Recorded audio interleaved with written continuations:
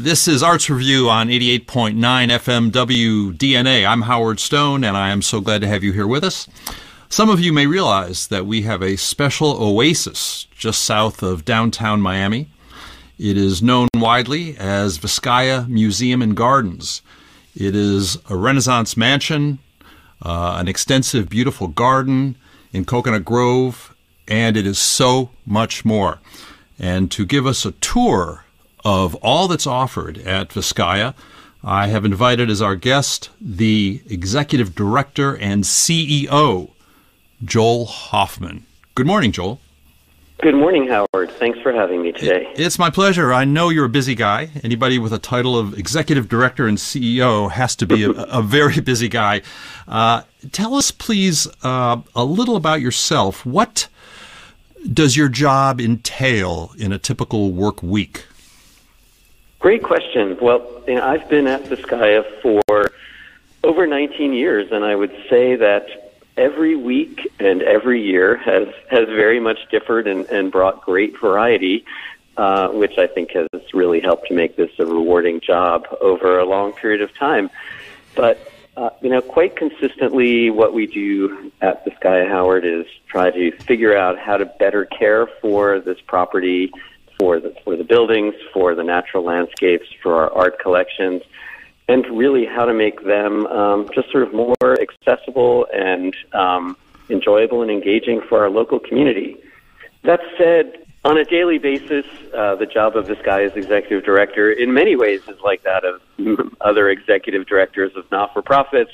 Lots of meetings with my colleagues, thinking about how we're advancing the strategic plan, meetings with our directors and the generous people who support Vizcaya, and definitely getting involved in a lot of administrative things associated with all of the conservation and construction work that we do here. It really is a wide-ranging portfolio of activities, but very, very, very, very varied. And I imagine that your career and educational history has well prepared you for this job. Would you just give us a brief summary, Joel, of who you are and the track that you took to get to be the Executive Director and CEO of Vizcaya? Of course. So, I will say there are certain parts of this job that no training, at least no training that you would imagine engaging in for this position, would prepare you for, such as the day that I was told that there was a crocodile in our central fountain, while we had visitors of many different backgrounds in the immediate vicinity. But on a regular basis, I think my background has served me well. I have a doctoral degree in art history, and I've been involved in the museum field for really the better part of 30 years. So I had first moved to Miami in the mid-1990s and worked at the Wilsonian in Miami Beach for 5 years, overseeing their public programming and a variety of other things. And I then returned to my native New York for 3 years and oversaw educational programming at the Brooklyn Museum, which was an organization that was really trying to reposition itself to serve a very different community than it had served many years before. So it was with that perspective of really trying to figure out how to engage an ever-evolving public that I came to this position at Vizcaya in 2004. All right. Well, thank you for that. Let's talk about the property itself. Can you give us a few basic descriptions of the mansion itself, particularly the outside, the location, and the setting of the property? Of course. So Vizcaya consists of a total of 50 acres of property, and that spans both sides of South Miami Avenue. Most everyone is familiar with the bayfront side of Vizcaya, which contains the main house, James Deering's mansion, and the formal gardens. And they are much less familiar with a property that contains about a dozen historic buildings across the street from the main house and gardens, basically sandwiched between US 1 and South Miami Avenue. And that property is known as the Vizcaya Village. The buildings in the village and the village landscape in general were established to provide service activities for Vizcaya. The buildings are designed in the spirit of a Baroque Italian country villa. So they are gorgeous structures. And we are in the process of restoring those buildings and really revitalizing the village as a whole to greatly and dramatically enhance the community offerings that we can provide here. So is the village open to the public, as is the mansion and as is the grounds of the property? So right now the village is open to the public on Sundays because since late 2020, we have been hosting with Urban Oasis Project, a not-for-profit farmers market organizer, a weekly farmers market in the village on Sunday mornings from 9 a.m. to 2 p.m. And during those farmers markets, we offer a variety of programmatic activities, including yoga, including tours and some background of the village. We've had vintage car shows there, and in mid-April, at the April 16th Farmers Market, we will be hosting our community's amazing annual poetry festival, Oh Miami, for a poetry workshop at the Farmers Market.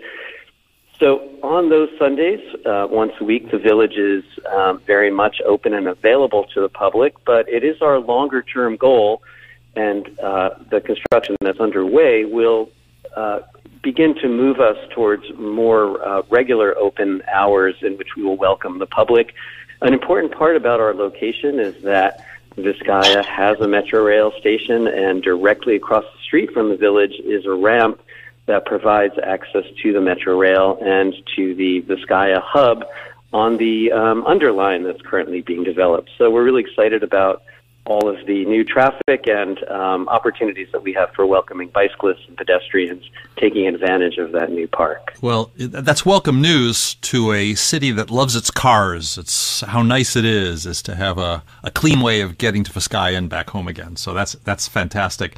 And I'd like to cover with you a little bit about the interior of the mansion. I understand that one of the most significant features, other than the amount of rooms that are available to the public, is that the mansion still contains largely James Deering's original Italian classic furniture. Not every historic mansion can make that same claim.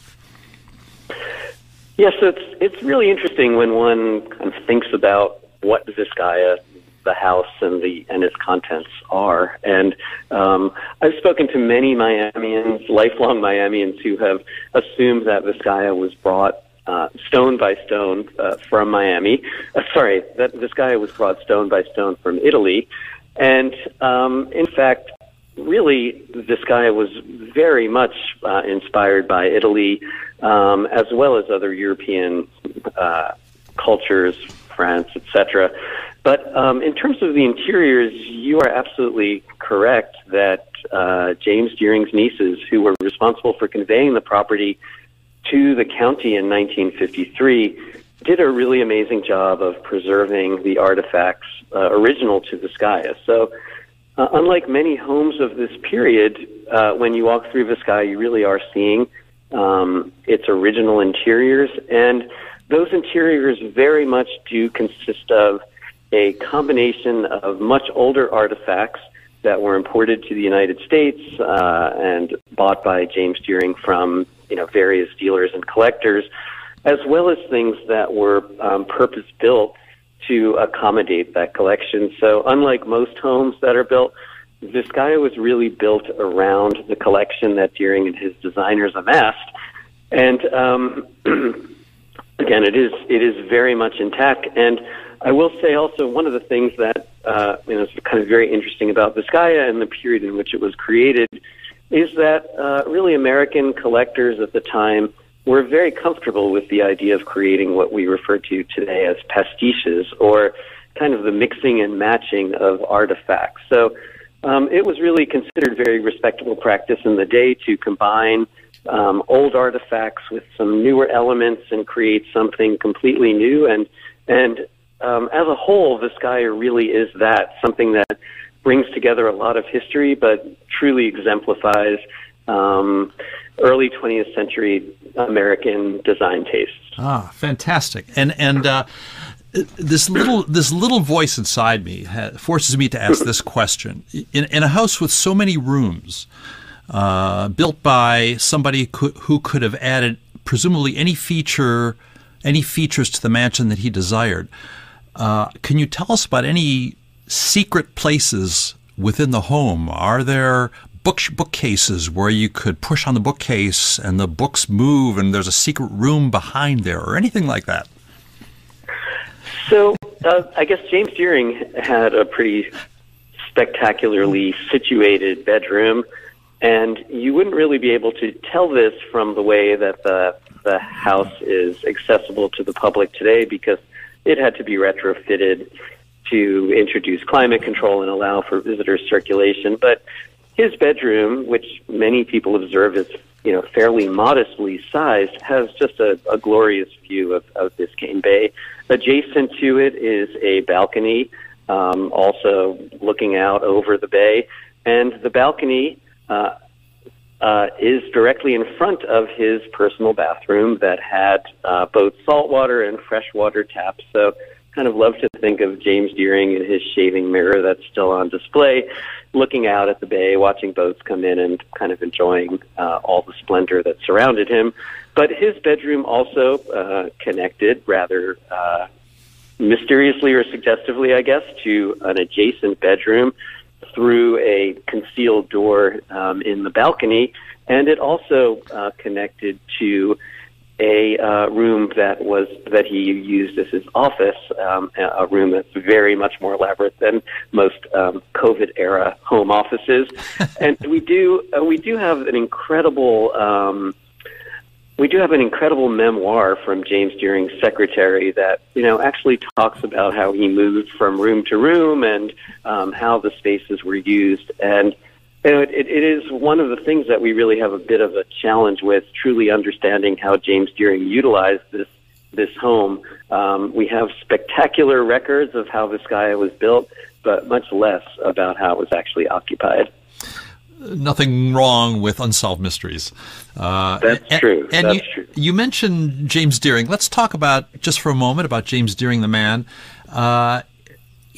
It just seems like in every way imaginable, the best description of him for his time, and we're talking about the early 20th century, was he was a pioneer, both in terms of industry, in terms of the way he built a home, Vizcaya, that looks like it's old school on the outside but has some modern innovations on the inside. Can you just talk to us for a moment about who was James Deering?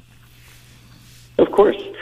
James Deering and his family produced mechanized farm equipment in the 19th century, and they were among the leading producers of such equipment that really played an important role in transforming the Midwest and the West in the United States, and creating many more agricultural opportunities for this massively developing nation. And in the early 20th century, Deering's firm combined with a number of other farm equipment manufacturers to create what was then the largest U.S. provider of farm equipment, known as International Harvester.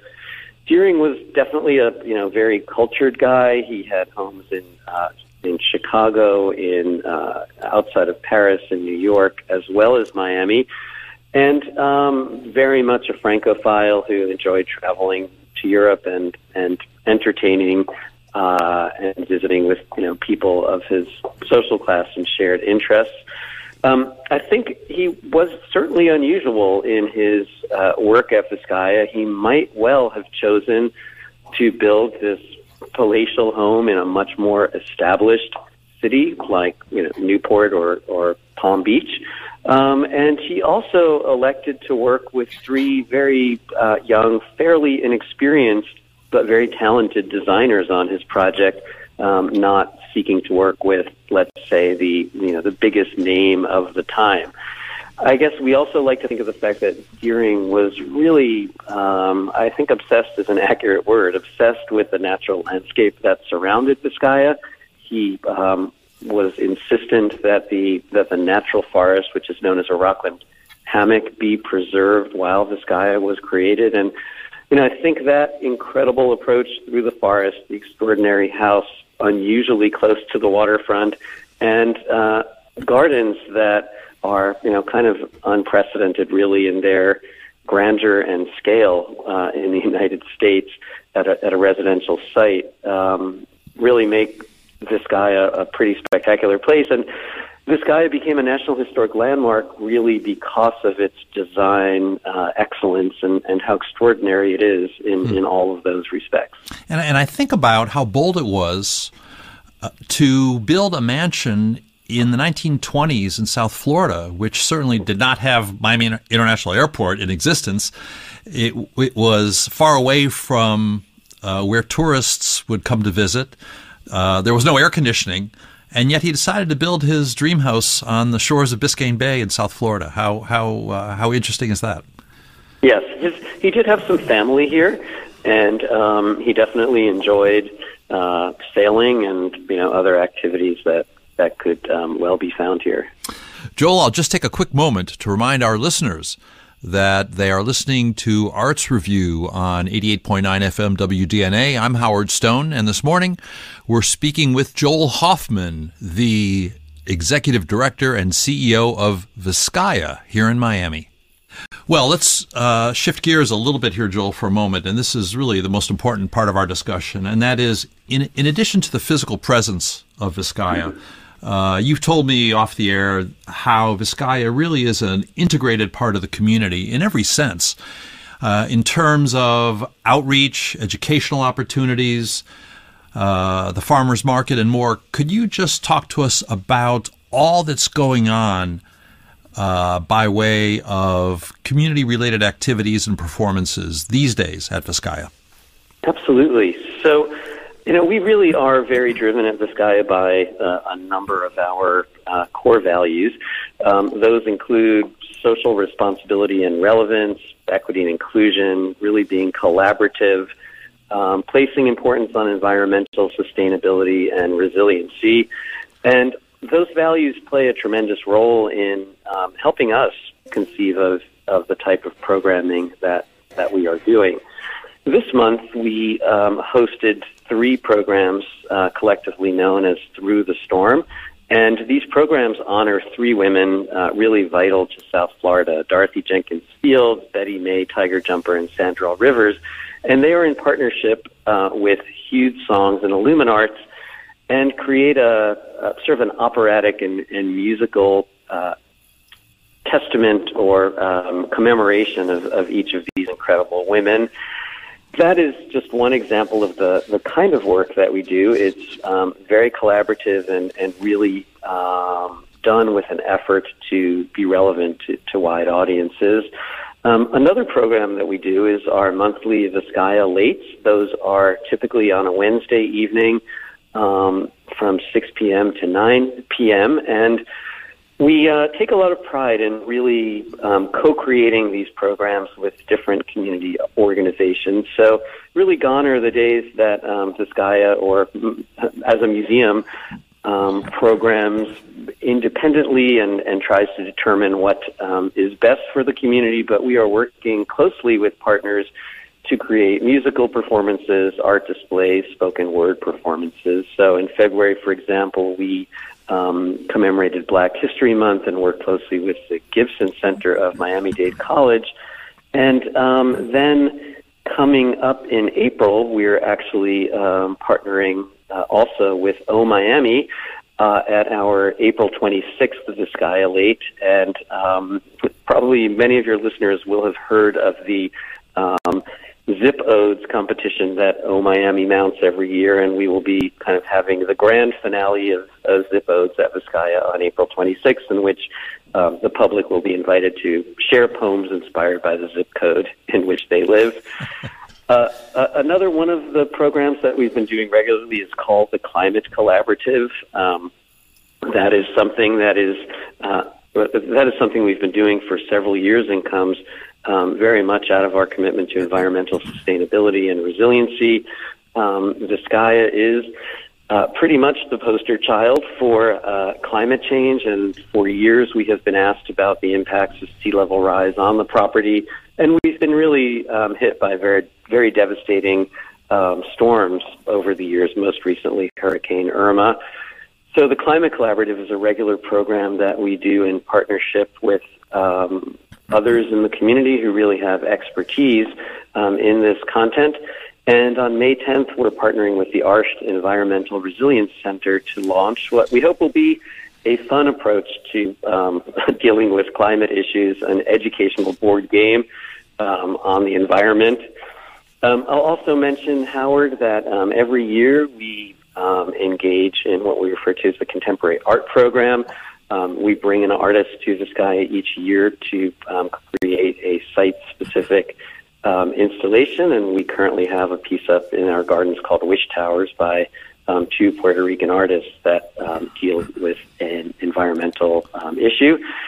Through the Contemporary Art Program, we have partnered with local academic institutions on a program called CAP Lab, which kind of introduces local college students to the curation of site-specific art. And kind of most celebratory, each year for a number of years, we have held what we refer to as our participatory public art program.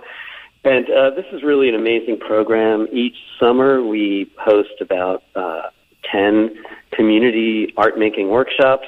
They're really family-oriented. They're free and open to the public. And the artwork that is created there and facilitated with professional artists becomes the basis of a celebratory culminating event with performances. So this year's participatory public art program is on the theme of the kitchen is the heart of the home.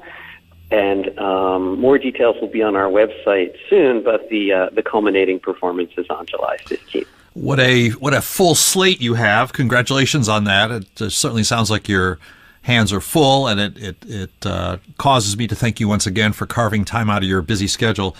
You mentioned the website, Joel. Where can the public look to find out more information about tickets, about dates, about performances going forward? Yes, anyone can visit our website, which is www.vizcaya.org. And please remember that Vizcaya is spelled with a Z, VIZCAYA.org. I'm jotting that down as you speak. Joel Hoffman, Executive Director and CEO of Vizcaya Museum and Gardens, we thank you very, very much for sharing your wisdom and your insight to this beautiful oasis south of downtown Miami. And I hope that you'll come back and visit us once again sometime soon. Howard, thank you so much. It's a pleasure to connect with your listeners. Really appreciate it. Thank you, Joel. Be well.